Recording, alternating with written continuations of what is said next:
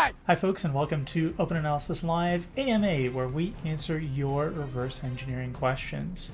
If you like this kind of stuff, go check out our Patreon. Lots more reverse engineering content there. With that, let's get into it.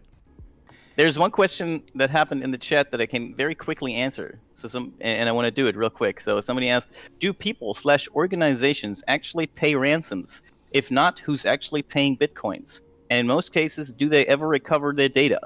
So yes, not all of them, but some of them pay. And yes, they pay in Bitcoins. And yes, they get their data back. Because these threat actors want to be reliable, so that in the future, more people pay them.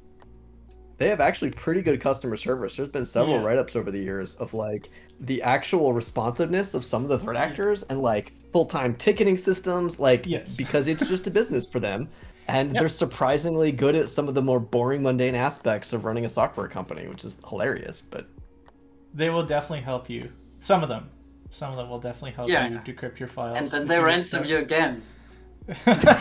Yeah, they will do that too. But like the ones that actually help you will crack down on the other ones because they're giving them a bad reputation, because they want people to like know that if they pay they're going to get it, like, because if the odds are 50-50 if you pay if you get your files back or not, well, you're not going to pay then, right? You're just going to like figure out some other way of doing it. So like they want to have a very high recovery rate, which is it depends on the threat actors. Some are like just writing, like they are pretending to be one of those high prolific threat actors that are always reliable, and then they are just some other. Of course, you have to not take reliable people. So you have to take it with a grain of salt. It's an ecosystem. If somebody thinks that they can make a ton of money off you by bullshitting you, then like it's complicated. It's people, but on average, I would say, many pay and many get their data back.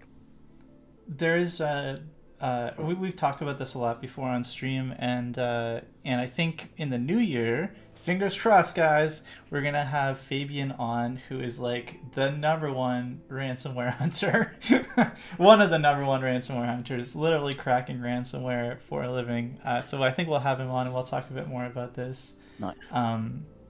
But in my evil plotting, I often thought that if we really wanted to stop ransomware, things like sanctions and, you know, making it illegal to pay the ransom and stuff really isn't the right way to do it.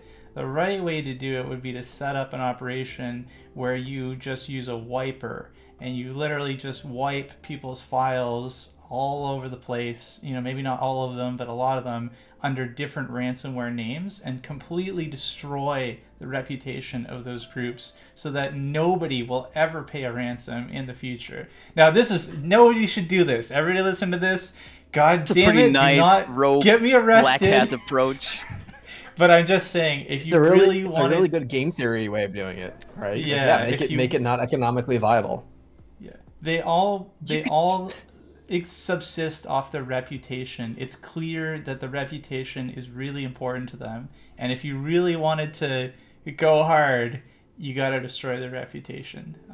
People will find a way around the sanctions. People will pay because they're desperate, but if they think that even if they pay, they're not going to get the files back, you could definitely fuck them up good.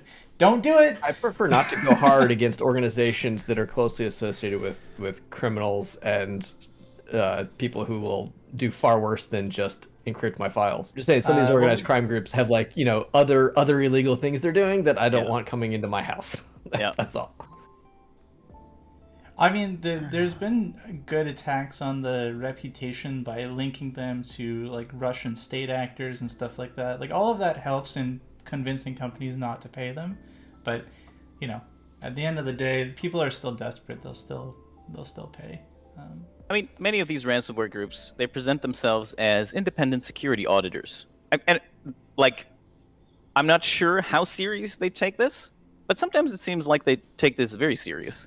And maybe a more white hat approach to solving ransomware would be to just do proper backups. Just